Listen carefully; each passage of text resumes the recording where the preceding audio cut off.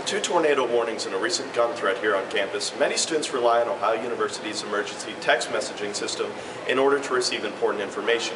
However, with recent failures of the system, it made us wonder which is more helpful, OU's text messaging system or other important social media outlets like Facebook and Twitter. We have a text message service right now that students can sign up for. It's optional. Students, faculty, and staff. Ohio University's current text message system has around 8,000 registered cell phone numbers, but students have also been turning to other forms of social media in order to receive updates. Typically I have not got updates on time.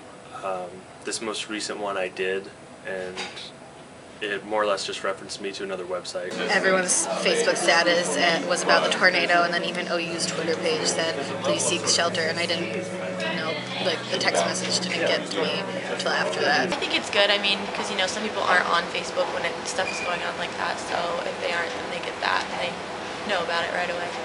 I think it would be an effective way to have the Facebook and Twitter, obviously, because so many college students are using that social media. But I mean, getting text messages, if everyone would sign up for it, it'd be effective. But so many people are like reluctant to do that it's not that great. So maybe social media would be a better way to do that. In the meantime, certainly pay attention to the other, use the emergency website, ohio.edu/emergency. Follow me on Twitter, and listen for the loudspeakers. We would certainly use those, and we have used those in the past as well. So. I think it's a great idea. I just would like to actually receive messages.